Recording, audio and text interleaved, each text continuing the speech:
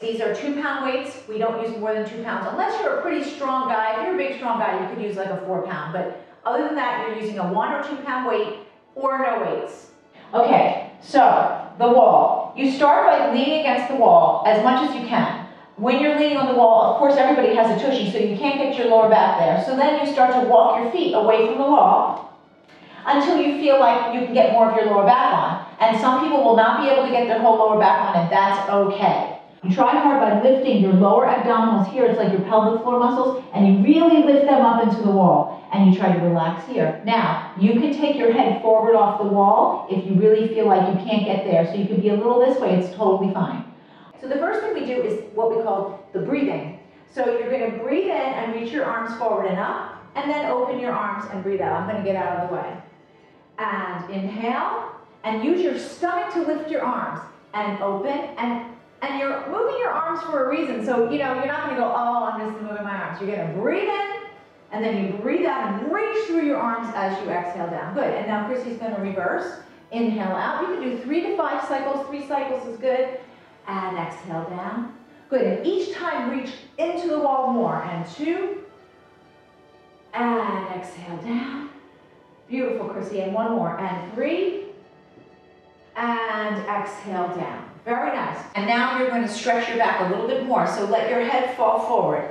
And just let the weight of the head fall forward. And that will start to get your back closer onto the wall. And you can roll down until your arms reach like your kneecaps, your hands.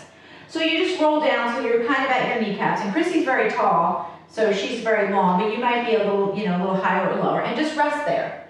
And what you want to do while you're resting here is pulling your lower abdominals in and trying to get your very lowest back into that wall.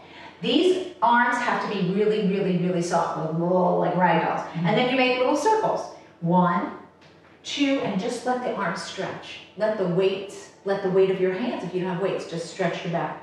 5 circles, and then reverse. And 1, let this totally relax. 2, let your head totally relax. 3, 4, and 5. Beautiful, and just hang out there.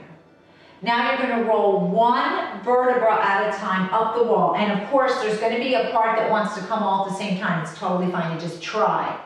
And each time you do it, you're going to get better. And you're going to do this every day.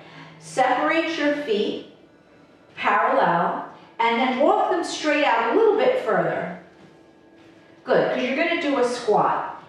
And when you do your squat, the alignment is very important. Bring your feet just a slightly closer. You're pretty narrow.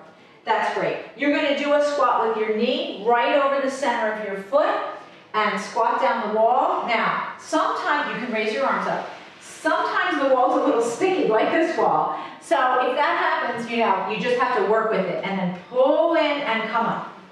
Good, and squat down. Usually I do this on a big mirror in my studio and it just doesn't look good in the video. Now hold it there. 1, hold it 2, hold it 3. Find the bottom of your legs and pull yourself up the wall. Beautiful. 1 more time. You can do 3 to 5. We're going to do 3. And squat down. Knees right over the center of your feet. Look how great Chrissy's doing this. And you're going to hold it. She makes it look easy. This is not easy. 2, 3, and you scoop in and come up, especially with the sticky wall. Okay, and now you just bring your heels together and you walk your feet back to the wall. And you're going to finish. You put your arms against the wall and you're going to push off like a ski jumper. You know, at the front of the top of the ski jump. And you're going to, or a diver, and anchor your heels and lift your lower abdominals and then let your hands come off. And you feel this beautiful posture. You're ready to go in your day. You're long and tall. You're just before you're going to push off. Take a minute, feel it, and then walk away. And you can do that at work. You can do it in a door jam. You can do it at home. Anywhere you find anything. You can do it on a pole. Anything. And you should do it every day. It'll really change your body.